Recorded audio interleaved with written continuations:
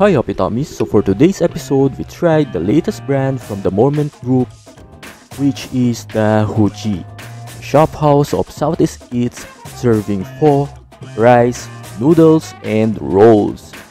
Pad Thai is a stir-fry dish made with rice noodles, shrimp, chicken or tofu, peanuts, a scrambled egg, and bean sprouts. The ingredients are sautéed together in a wok and tossed in a delicious pad thai sauce.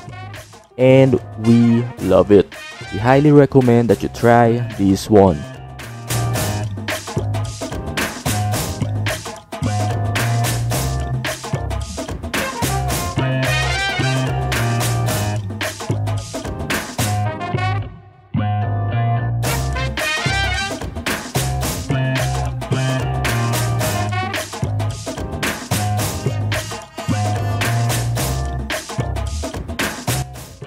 Seafood pho is basically a seafood shindig in a bowl, with a poached shrimp, crispy soft shell crab, mud crab, noodles, cabbage, basil and leeks, coming together in a warm and hearty broth spiked with cilantro-chili lime oil for zestiness and a touch of heat.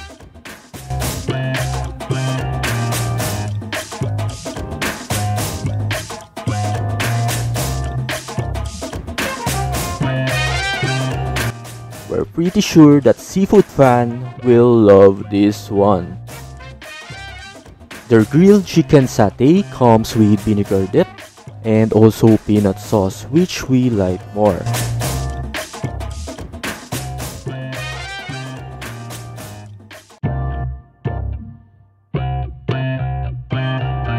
For our dessert, we tried the sticky mango rice, which comes with milk for you to pour on.